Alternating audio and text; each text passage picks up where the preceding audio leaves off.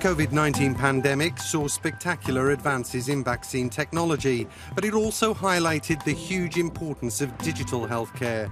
Exchanging clinical information can be crucial for both treatments and better patient recovery. It's why digitalization and data sharing are now seen as key for public healthcare systems. And it's the path the European Union is taking. It's just launched a European health data space that will be gradually implemented over the coming years. But what is it exactly? It's an interconnected database that aims to facilitate access to patients' health information and ensure continuity of care, even when they are in another European country. The exchange of health information is currently regulated by existing national and European legislation. The European Health Data Space promises more efficient care and better diagnostic capacity, and it should also boost scientific research, enabling European companies to create more tailored medicine health devices and services. Finally, increased data sharing should lead to better and more informed policy making.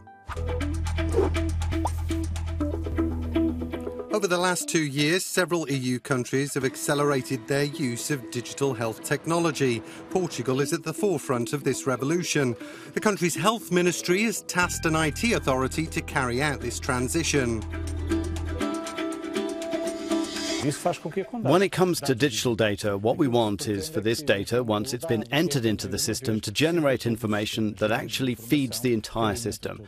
This happens at various levels in Portugal. Today we have clinical data resulting from medical information that's related to each user. Portugal has almost stopped using paper prescriptions. Now, around 98% of the country's hospitals provide digital ones. Clinical files are stored online. Patients can access the health information through a website and a smartphone application, where they can also connect to a doctor for a teleconsultation. The same app also allows patients to reach the Ministry of Health's contact centre for general inquiries. In addition to Portuguese, answers are provided in English and sign language.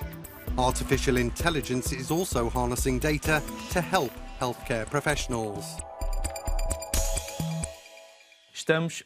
We're helping in the decision-making process for both doctors and users in relation to any pathologies that they might have and that may be more easily detectable through these artificial intelligence mechanisms.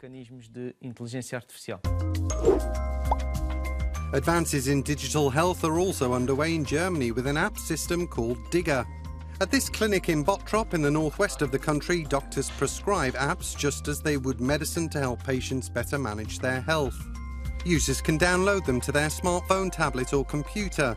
The apps include a range of medical conditions from cancer to cardiovascular diseases, chronic migraines and depression. If I think of concrete examples such as migraine, weight loss or tinnitus, one can benefit from receiving support outside the surgery when it comes to documentation, but also receive help on what to do when the condition gets worse, so that the patient is not left alone outside the practice's premises, so to speak.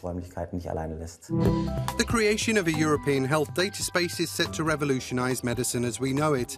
Marking a new era of cooperation, European countries are already exploring ways to harmonise rules and standards while also making sure patient health data is kept safe.